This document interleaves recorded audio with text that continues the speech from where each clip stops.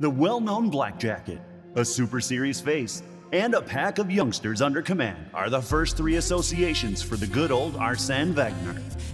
Best known for his long 22-year managing career in Arsenal, he was not only the longest-serving manager in the club's history, but also the most successful one.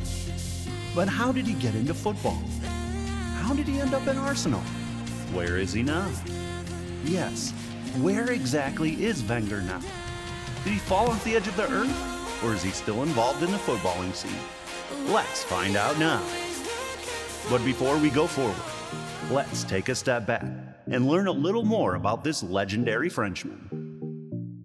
While his career as Arsenal's manager is beyond legendary, not much is known of him as a player. Born in Strasbourg and raised in Dullenheim, his father's love for football was what introduced Wenger to the sport. He broke into FC Dullenheim's first team at the age of 16, and since the amateur team didn't have a coach to prepare the players, it was a perfect opportunity for the young Wenger to show his leadership skills and coordinate the team. He was not just a player, he was also a leader.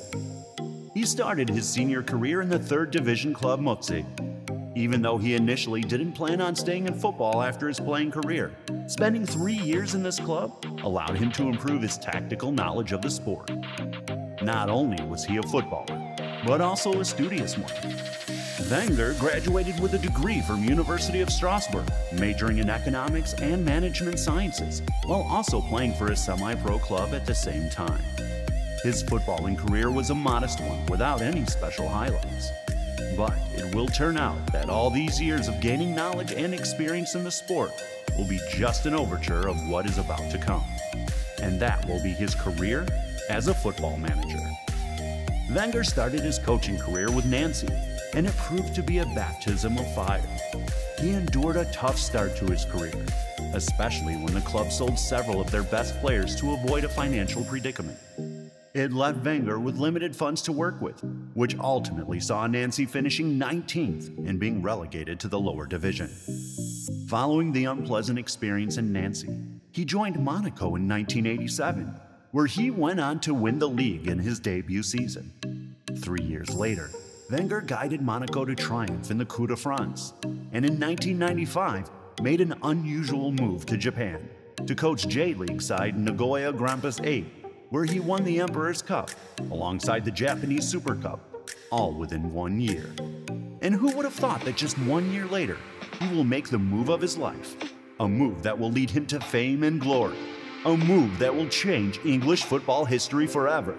Welcome to Arsenal, Arsène Wenger. Being a coach for Arsenal longer than Phil Leotardo was in jail in the Sopranos TV show speaks a lot, and there must be a good reason for that. We are talking about the highest level of competition. We are talking about a club with history, tradition, and a fan base all around the world. Who can forget all the epic matchup between Manchester United and Arsenal? The clash of the Titans during the seasons between 1998 to 2004, when both teams competed fiercely for the league title.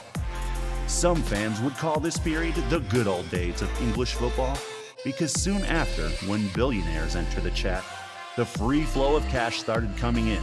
Things will change forever. That being said, things started to change when Russian billionaire Roman Abramovich purchased Chelsea for £140 million in 2003, followed by Sheikh Mansour buying Manchester City for £210 million in 2008.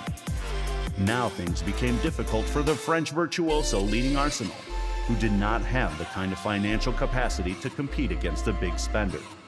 Nevertheless, despite the landscape change in English football and plastic fans jumping ship to support the popular clubs, Arsenal continued to finish in the top 4 and qualify for the Champions League. In fact, the Gunners will go on to play in the Champions League for 20 years straight under Arsène Wenger. Let's not forget, all of that with a tight budget and young players who were basically taken out from the school chairs to the football pitches. He is and probably will remain the most successful coach to ever manage Arsenal. He won 3 Premier League titles, 7 FA Cups, and 7 Community Shields during his 22 years with Arsenal. But then, when Arsenal finished 5th in 2017 and 6th in 2018, fans started getting annoyed and disappointed, calling for Wenger to leave the club. The same guy who brought stability, titles, and success like nobody else before him. After 22 years of up and downs with Arsenal, he made the difficult decision to leave the club he loves the most. This leads to the question, where is Wenger now? After leaving Arsenal, many people started wondering what happened to Wenger. Where is he now? Is he enjoying his retirement, chilling somewhere on a beach? Or has he withdrawn himself into somewhere where nobody knows him? To answer that question, Wenger is now overseeing a bigger picture in football in his role as FIFA's Chief of Global Football Development. This was probably the best move he could do after leaving Arsenal, because now he can do what he does best, inspiring young players, creating stars, and influencing their lives. In a report published by FIFA Global, Wenger stated that he is fighting for each member association, helping them to reach their full potentials, and on top of that, to give every player a chance. Wenger's mission is now to find a solution for every young potential talent to be discovered and given an equal chance as those who are fortunate to have a better footballing environment. He understood that there are many passionate football players around the world who remain undiscovered due to multiple reasons, including infrastructure, financial resources, or education. His goal is to find a way to reach those players, to inspire them, and give them a chance to prove themselves. In a recent interview for Telegraph, he did hint at a possible return to management.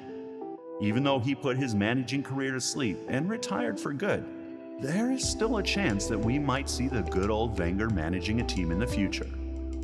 Wenger stated, "There are always people who say, 'You are too old.' So at the time, maybe I thought they were right. But I am in good shape and I haven't completely decided not to do it anymore." This leaves everyone clutching to the last hope that we might still see Wenger in a dugout in the near future. Whether he remains as FIFA's Chief of Global Football Development or return to management one last time, he will always hold his legendary status and be remembered as one of the best of all time. What he did for Arsenal is unmatched, and he definitely deserves a statue there. What the future holds for him remains a mystery, but as football fans, from the bottom of our hearts, we should all say thank you, Wenger, for everything that he did and is still doing for the sport. Do you think Arsene Wenger returning to managing a football team again? Comment down below. We'd love to hear from you. Thanks for watching, and make sure to subscribe for more football content like this.